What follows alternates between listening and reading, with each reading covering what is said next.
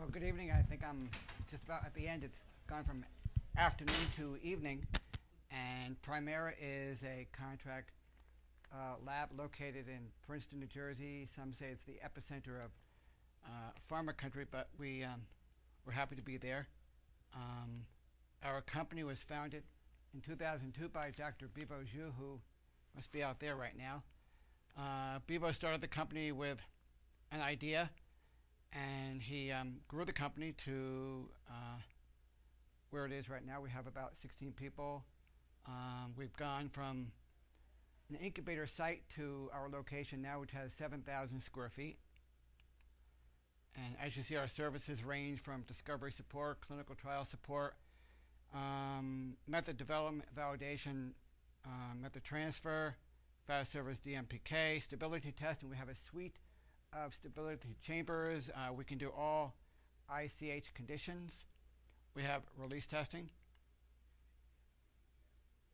And we have capabilities with HPLC, GCMS, LCMS, MS, and ELISA.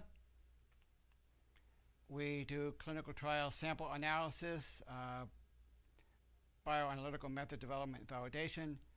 We have a license for controlled substance, and we do DMPK support. We have an in-license from the NCI for the simultaneous estrogen metabolite analysis. And we have in-house and also methods that we've developed for what we see here. We do metabolic profiling and in vitro capability,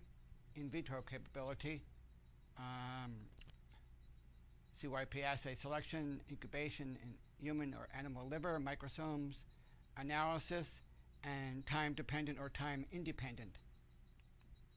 And as I mentioned before, we have a full suite of stability chambers, which have backup power support, as well as cell phone connections to the staff in case there's any outage. They can be reached immediately.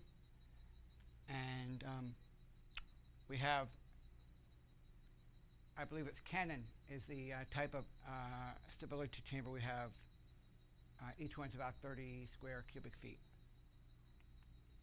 And we do formulation development, tablets, capsules, suspension, inhalation, transdermal, transmucosal, and as you see on the other side, we have full capabilities in formulation development.